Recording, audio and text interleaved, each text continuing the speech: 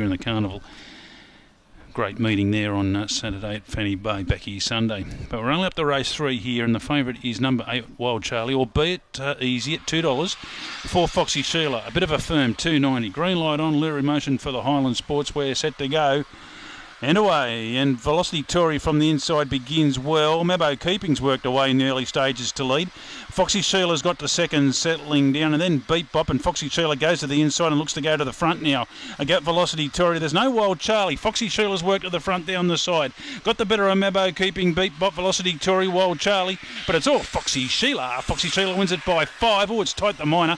Wild Charlie might have darted through late. Beat Bop's in the photo there with Velocity Tory, and Mabo Keeping's in the photo for that matter. Or beat, I reckon it just misses out.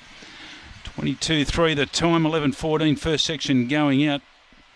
Mabo Keeping got off to a great start, and then Foxy Sheila worked to its inside and worked away. In fact, won well in the end. 11.14 that first section going out, taking improvement off its first up effort. 11.22 the run home for Foxy Sheila. Beats 8 Wild Charlie, who darted through late. It really was just battling to get there, but has managed to pick up second spot in the drive, and we stand by for third. That could be anyone's. 6 lengths, the winning margin. That goes to 2, Beat Bop, the outsider.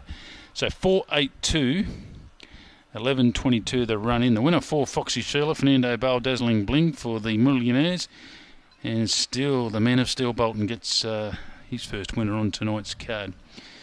Second goes to 8 Wild Charlie, Barcia Sugar for Dave Davies, Steel Bolton. And third to 2, Beat Bop, Mapunga Blazer, Mapunga Gal for Enigma Racing, Steel Bolton. So he's got the try there. 6 lengths by half head.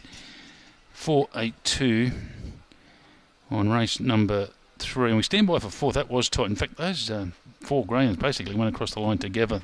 11.22 the run home. Standing by for that fourth. Race number 4 tonight, the Coolalingga Mowers Dash. It's a 4th grade 3.12. No late changes. Field of 5 again here. Race due to go in 13.